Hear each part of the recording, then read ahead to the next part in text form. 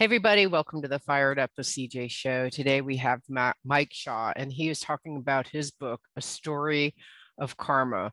And he's going to talk all about how he actually probably found his own karma. Would you say that that's how you would describe it, Mike?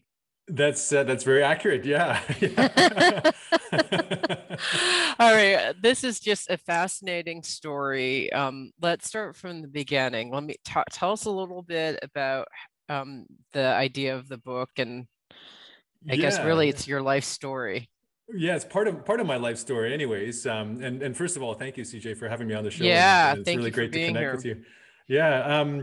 But yeah, no, the journey takes place in Nepal, actually in the Nepal Himalaya. And it's a place that I had wanted to, like Nepal, I'd wanted to go to since I was a teenager. I remember my sister gave me this Lonely Planet book once for Christmas, and it was called Trekking in the Nepal Himalaya. And I think I was like 14 or 15 years old at that time. And I remember getting it, and I was just tearing through the pages, as fast as I could without even being able to read anything. And looking at the pictures and the people and the culture and these little dotted out trekking routes with names that were foreign to me at that time. And all I could think about was just running out of the house in my pajamas with this Lonely Planet book. Time to go. I'm ready. Yeah, yeah.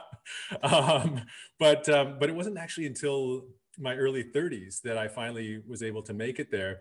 Wow. Because life as it is sometimes gets in the way, and I didn't have the money back when I was a kid, and then and You then mean when I like was when working you're on. 4, when you got the book, you Yeah, didn't have the yeah, money to go to yeah. Paul? Like, Why come on, not, mom and dad. Mike? Yeah, yeah. Somebody, yeah, maybe, yeah, Indiegogo wasn't available at that Yes. time. I couldn't run a campaign.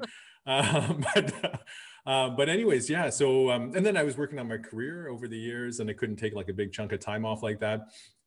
So yeah, it wasn't until I was 32 that I finally was able to go. And actually part of the reason too was I never really understood, what I wanted to do. Did I want to I didn't want to do anything too touristy, right? I didn't want to go where everybody else is going. And I kind of had this idea, like this over romantic idea, that I wanted to go somewhere off the beaten path. And so one day, this was back in 2011, I sat down with this friend who I met just through mutual connections, and he had been trekking in the Nepal Himalaya for over 20 years. And my wife Chantal and I, we sat down with him one night, and he was telling us all about this little valley called the Lost Valley of Narfu, and it had just been opened up at that time back in 2011. And prior to that, it had been closed off for years to the outside world. And so he was telling us about this place. He was showing us these pictures, and I said to him, you had me hooked at Lost Valley. but, but anyway, so that was kind of it. And I remember sitting there with Chantal and just looking at these pictures, like, these are the pictures that I remember from that Lonely Planet book that my sister had given me all those years ago. And I said, it was kind of like a decision in itself. I said, we have to go. And Chantal we didn't even really talk about it. We just looked at each other and said, okay, we're going. And Mm. that's kind of, how that was sort of the opening to the reason why we went there.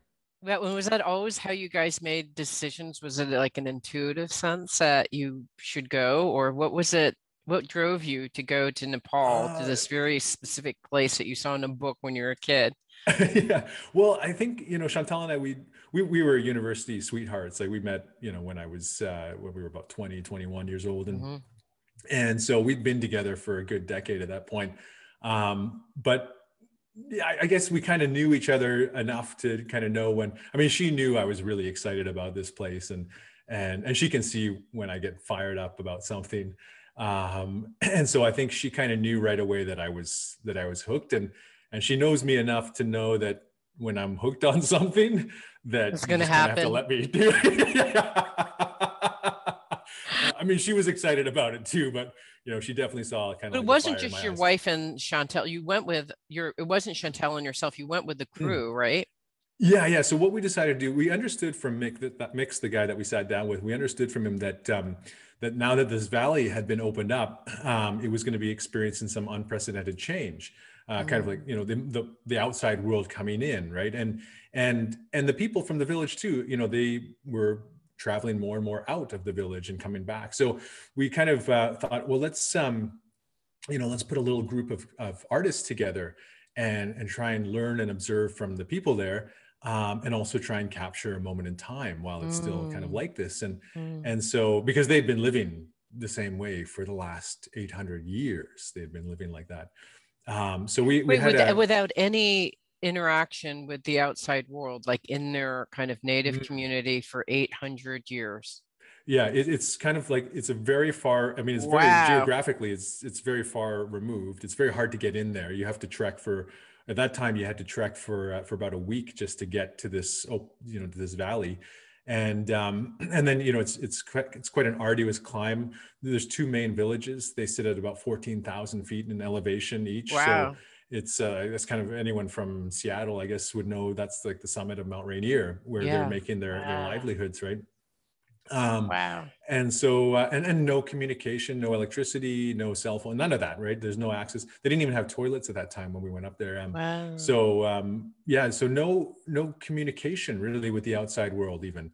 So it's not like they could Mm. just, look up, oh, what's happening in the world today, or, there weren't any books. They had, the only thing they had in terms of reading was the scriptures in the library, or in the scriptures in the monasteries.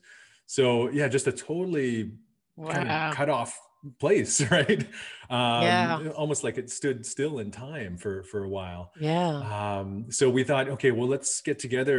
Yeah, we had a musician, um, this kind of neo hippie looking guy. We had this, yeah, he'd wear his long blonde hair and like this gold, or this purple bandana, and he'd have his guitar slung over his shoulder. And then we had this biologist from Calgary, who's kind of like this cowboy